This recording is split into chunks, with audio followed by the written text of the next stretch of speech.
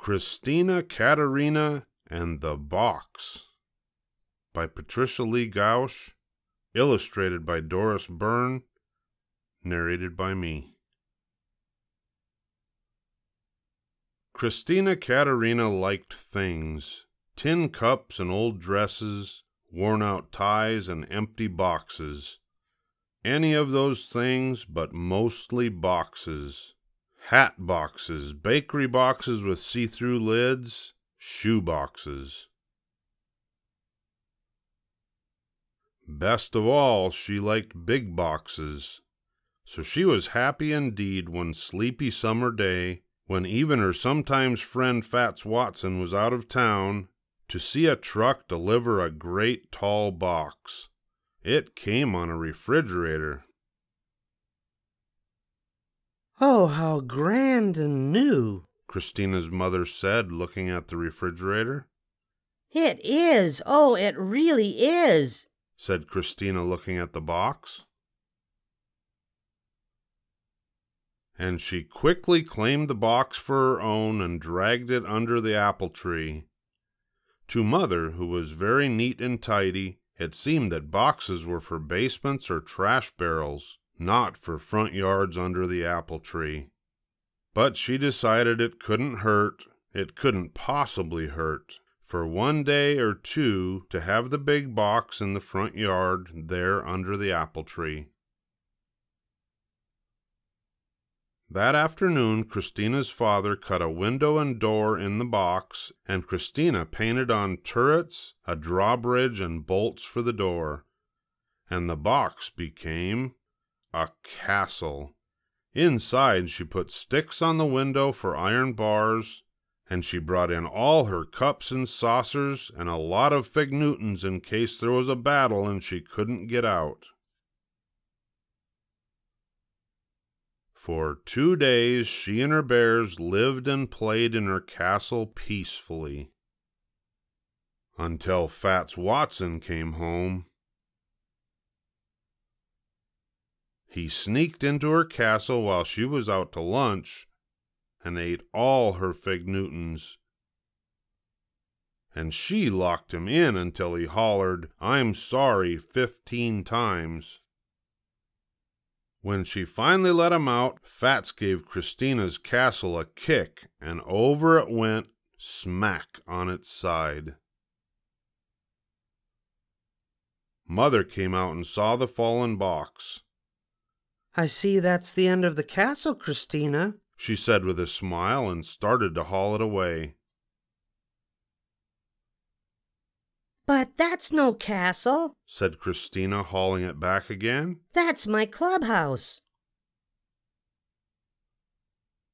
And it was, for 3 long days, right there under the apple tree. Christina changed the window into a door, and the door into a window.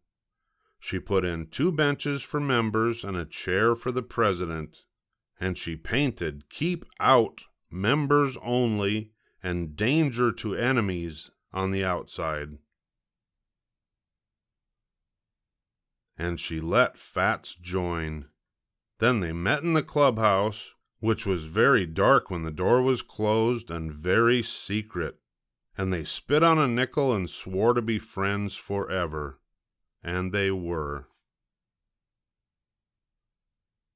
Until one day when Fats got angry at always being vice president.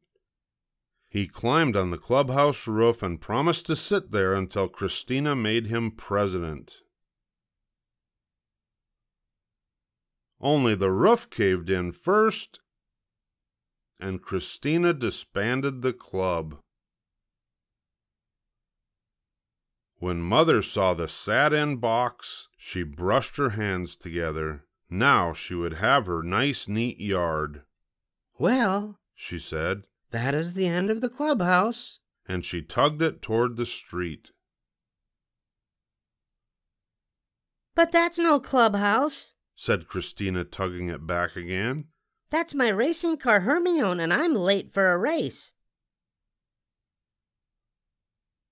Before speeding off, Christina put the top on the bottom, turned the window into a cockpit, and on the sides painted two magnificent curling silver horns which she blasted at Fats every time she rounded the apple tree.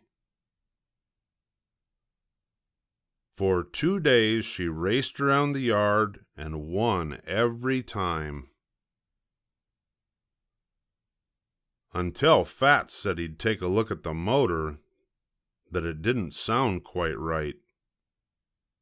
When he cut off the nose to get at the motor, the car collapsed. Christina's mother was relieved. "Well, that is the end of the racing car," she said, and she pulled the cardboard toward the trash barrel. But that's no racing car, said Christina, pulling it back again.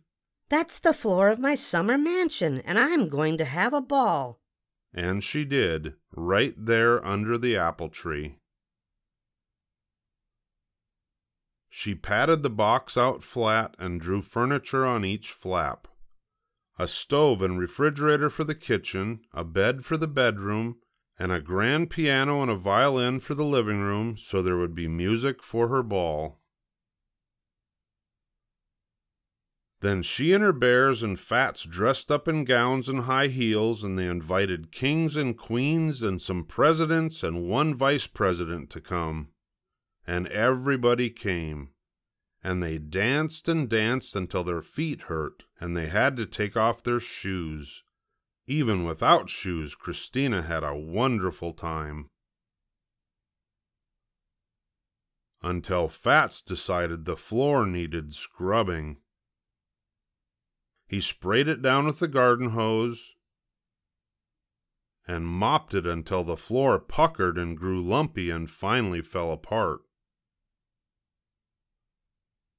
When Mother came out a little later and looked at her front yard, she shook her head and said, "Well?"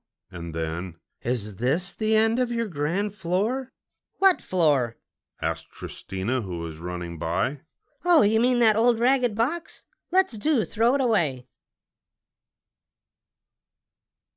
Mother breathed a sigh. At last she could have her nice, neat yard. But quick, Christina said. Fat's mother got a washer and dryer today, and he's bringing 2 ships down now. I said my mother wouldn't mind a bit if we sailed them here in our front yard, right under our apple tree. The end.